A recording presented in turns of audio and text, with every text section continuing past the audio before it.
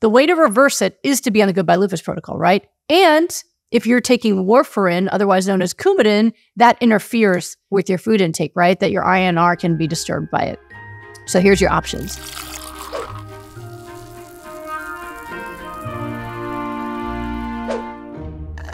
Please help. I have antiphospholipid syndrome and I'm not sure what to eat, supplements to take to reduce inflammation because they mess with vitamin K. I want to reduce inflammation, but I'm not sure how.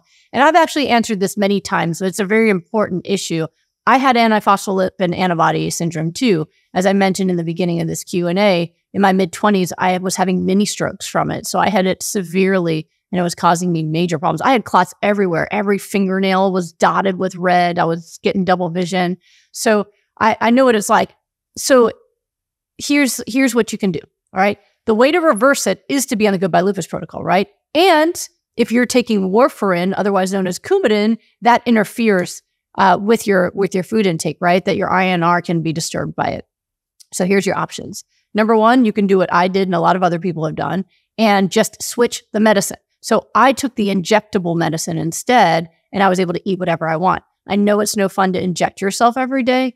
I did it for many years. I know what it's like, but then you can eat whatever you want. So I did that. And then once my antibodies disappeared and I no longer tested positive for lupus or antiphospholipid antibody syndrome, then I discontinued my injections. Although that was the last medicine I gave up because I was scared. I took my blood thinners for a year after I was lupus free and had no antibodies because I did not want to have a stroke. I never planned on, listen, I wasn't going to be a professional athlete. All of my investment in myself was in here. And so the idea of having a major stroke and losing my ability to work and function terrified me. So that was the last one that I gave up, but no interference, right? And I've never relapsed. It's been, October will be 18 years that I'm lupus free and have not had an antiphospholipid antibody syndrome and I've had 2 kids, right? So that's one. You can switch it. So there's injectables and there's other oral medicines out there now that didn't exist 30 years ago when I first got sick, or I guess now it's like 20 years ago since I had APA. There are other oral meds now that do not have any dietary restriction. A lot of doctors don't like to try them because they are less tested. Doctors like to do what's tried and true. And since Coumadin's been around forever and it works, they usually will defer to that one. But there are other options that you can talk to your doctor about, okay? The third option would be to stick with the Coumadin/warfarin, but get a home INR machine, talk to your doctor and say, hey, I want to start eating really healthy, which means eating a lot of vegetables, but I don't want to start clotting.